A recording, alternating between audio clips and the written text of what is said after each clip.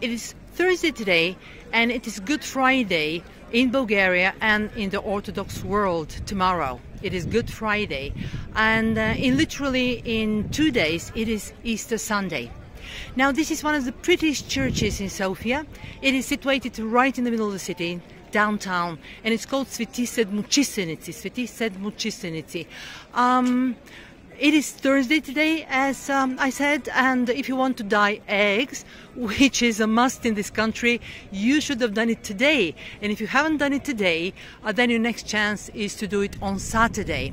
There are 2 days on which you can dye eggs, and one of them is today, Thursday before Easter, and the second one is Great Saturday, the Saturday before Easter Sunday. Well, happy Easter from Bulgaria.